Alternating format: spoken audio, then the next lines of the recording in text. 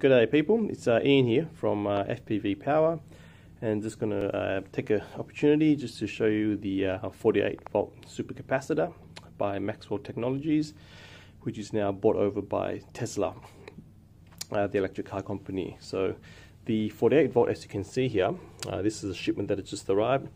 This is the original as taken off from the electric trains. As you can see, it is quite a large size. The data sheet has all the specs. It's about 13.5 kilos, so not the heaviest thing, but not the lightest thing as well. Given that, 13.5 kilos, 48 volt, and it's that big, as you can see. Comparison with my hands, and moving down to this here. This is the 16 volt supercap, which we've made available. Basically, this is a disassembled from an original 48 volt bank, and with the there's 18 caps to make the 48 volt, meaning they are 2.6 volt each, and there's 18. 1, 2, 3, 4, 5, 6 in the middle row. 1, 2, 3, 4, 5, 6, and in the third row 1, 2, 3, 4, 5, 6 to give you the 48. And one row of 6, 1, 2, 3, 4, 5, 6 gives you the 16 volt. 16 times 3 equals 48. And why do we want to do that with the 16 volt? Because the 16 volt will work very well with 12 volt applications, such as car, any 12 volt systems, solar panel 12 volt systems, and being 16 volts, you can handle any voltages up to 16 volt. With capacitors, whether normal capacitors or supercapacitors, where these are, or ultra capacitors, they are rated to the maximum voltage. So 16 volt is rated maximum 16 volt. 48 is rated maximum 48 volt. So 48 volt battery system, people are using these to parallel with. So what you need to do is you need a 48 volt bank plus a 16 to give you, how do we do this? Negative this side. So essentially you've got negative, positive 48.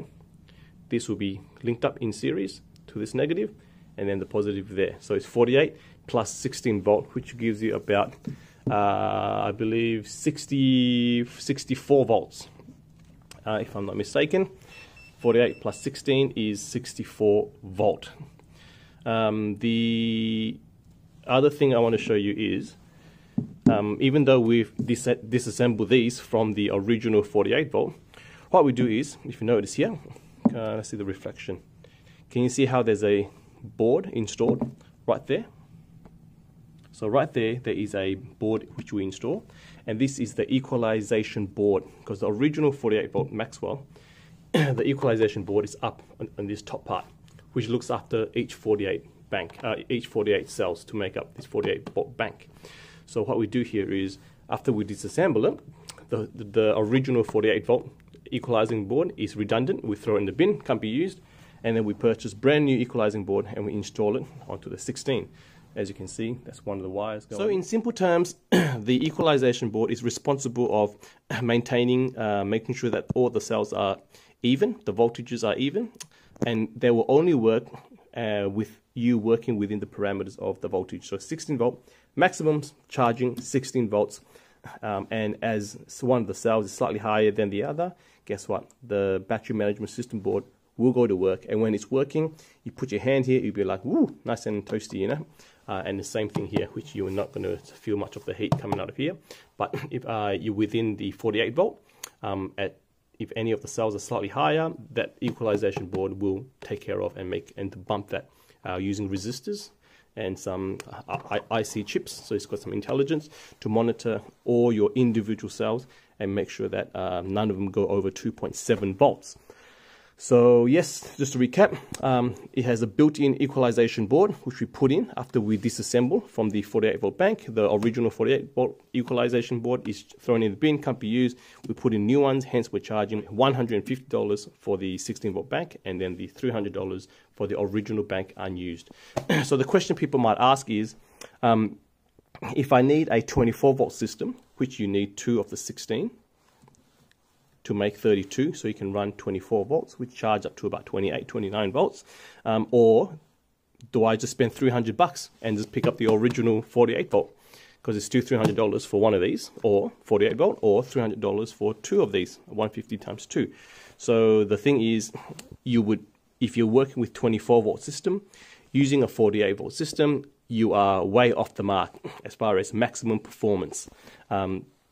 So it is always best to pick up 216, which gives you 32 volts maximum, and you're charging to 28, 29 volt. So you're not far off from 32. So 28, 29, 30, 31, 32. You're 4 volts off versus 48 volt, and the difference 48 to 28, 29, it is huge a voltage. So in other words, is the capacitor is not even full. You're only giving you that much. Whereas with these, in series, you charge them up to nearly full, and it's able to dump the whole lot whenever you need it.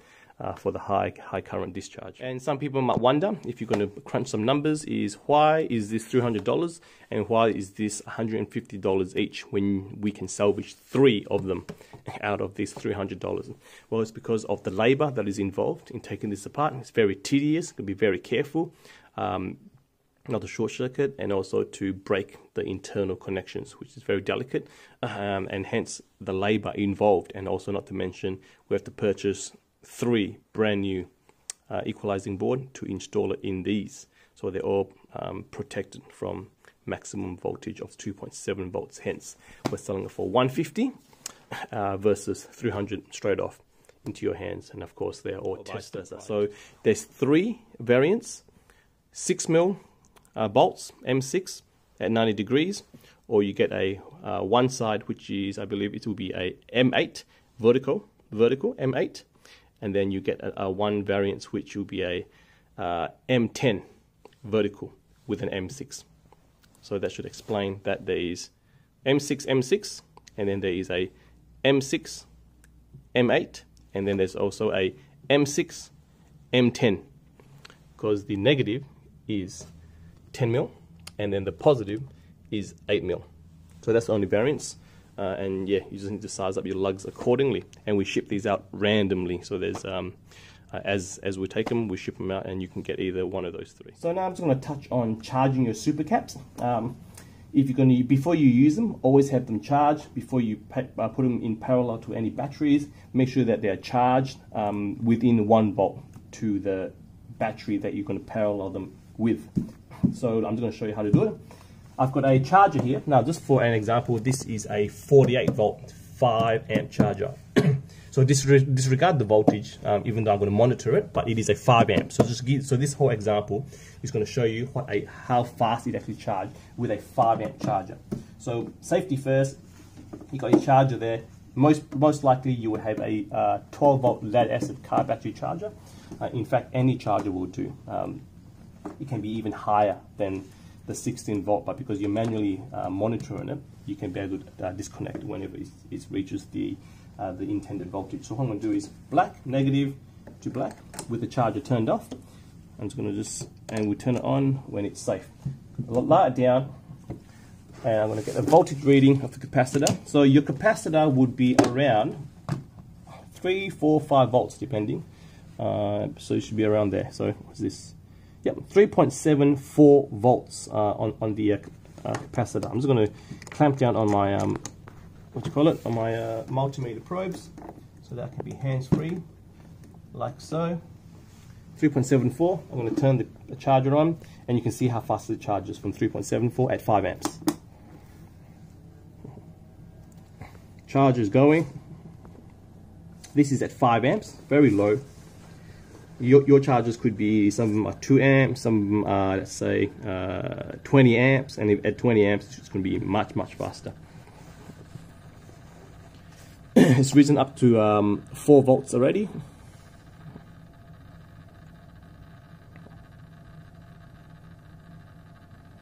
And the charger is slightly making a little bit of a noise as the voltage is starting to catch up. Because mind you, this is a 48 volt charger. We charge the bigger caps with this charger at 5 amps. 4.5 volts. Yeah, this time I'm going to speed the video up, so we're not sitting here for too long.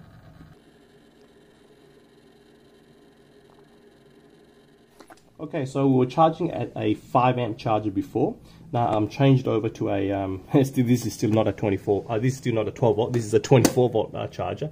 I just don't have a 12 volt charger lying around at the moment. And this is a 20 amp charger. So let's see where the voltage is at 4.72. Turn it on, and this is at 20 amps. There we go. 5.5 volts, sorry, coming up 5.5. 5.6. As you can see, it is much faster versus the 5 amp charger. So I'm just going to let it go all the way.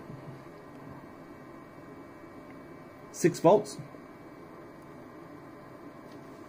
So it's climbing very, very rapidly. As you can see, that you can actually watch it instead of generally with a battery. If it's a battery, it's going to take you a long time to charge. You will not see voltage creep up like this. So we're up to 7 volts, more than halfway there, or nearly halfway there. If it's for car use, you'd be charging it to around 12 point something, and your alternator would take it up to about 14.4 or 13.8, 14.4 or so, which is well below the 16 volt maximum. So getting up to 8.4 volts. 8.5. So when you want to match a battery, get it to approximately, if you can get a spot on, get a spot on. If you're over by 1 volt, it's not a big difference. If you're under by 1 volt, it's not a big difference.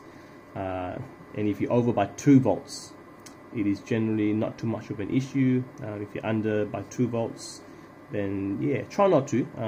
It is not hard to get it accurate. As you can see, with a multimeter and a charger, once it reaches the voltage, bang, turn it off, and then you can connect in parallel. If you don't do this with the super cap being at 3 volts or 3 point something, and you've got a battery which is at 12 point something volts, when you make the connection, guess what? You connect your positive to positive, and then when you make the connection on the negative or vice versa, it's going to go spark and bang and drain hundreds of amps trying to get the 3 volts up to the battery volt. So you're actually drawing hundreds of amps from your battery, which is not good, and the spark is not a good thing either. Just want to clarify that it is not good for the battery, but it will not damage or cause any harm whatsoever to your supercapacitor. So I'm at 12.1, 12.2, so we're nearly there. I'm going to take it to 13 volts. Because we're reading the voltage as the charger is connected to the terminals. Once you take it off, the voltage, there will be a voltage difference. So yeah, 13 volts. There we go, disconnect. And make sure you don't touch your leads or you're going to blow the fuse on your charger. So she's going to slightly stabilize. Oh, there we go. Now she's holding 12.99. So yeah, well, she's up there. Like we said before, if you are within 1 volt of your intended voltage, this is perfect. So 12.97, and if I leave it for another 10 minutes or so, it should be 12.8 and stabilize there.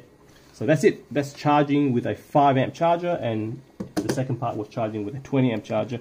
As you can see, everything happens very, very quickly with a 20 amp. And there's a cheating way of doing it. If you don't have a charger on you and you've got jumper leads, and you're not afraid of sparks and zaps, what you can do is essentially if this was your battery with heavy duty jumper leads, you would be touching your positive or negative, vice versa, just for this example. So this is from your battery, which is at 12 volt, and this is a positive lead from your jumper leads. You're just touching it there, and then with this, what you want to do is you want to go bang like that, and just 1, 2, 3, let it go. 1, 2, 3, 4, 5, 6, and let it go. So when you do the initial pulse, there'll be like hundreds of amps trying to get through. As the amp is ramping up, you're actually pulling it off. So in other words, you're actually pulsing it with your jumper leads manually. Try not to pulse it on the bolt. You end up sparking and damaging the bolt. Just sort of like bang, 2 seconds, 3 seconds off, 2, 3 off, 1, 2, 3 off. And as you do so, you probably find that if your cables aren't heavy duty It doesn't have to be super heavy duty. If they are if they're this, they will get warm pretty quickly. But if they're heavier gauge, they will not get warm. And of course, you have somebody monitoring the voltage on the multimeter, and as you pulse it, you will see that the voltage is getting up slowly as you pulse it. And the spark, which initially will be a massive big spark from your jump start leads, the copper leads, the alligator clips, and as the voltage is getting up and matching the battery, the sparks and zaps will get less and less and less till the end. You can basically hold it down indefinitely, and the voltage of the battery will just even up. So I've done that for a while now. Let's see what voltage I'm actually on, not to exceed the 16 volts, which is not going to exceed the 16 volts. Let's see what we're at. This will be minus, so I'm at 13.77 volts, as you can see, just by tapping it on and off. Of course, I'm using a 20 amp charger, and the reason why these chargers don't just blow up, because a super cap will always want to suck as much power as you can, because these chargers are a constant current. They've got a current limiting. On all chargers, they're all current limiting. If you were to put let's say a power adapter for your laptop, or a power adapter for a 12 volt appliance, and you somehow make the leads touch, that power adapter will blow up straight away, because there's no current limiting. It's just providing 12 volt or whatever, 14 volt, or even a 20 volt power supply that hasn't got constant current. These things are just going to suck it. So to destroy these, very, very hard. They're very robust, a million cycles on them. The internal resistance are very, very low. Still many, many, many years out of these, even if you use them in a rough, put it in your diesel rig, starting diesel engines, put it in sound car audio uses, put it in parallel to any existing batteries, whether it's for starting a car or whether it's for solar system. You'll prolong the life of your batteries.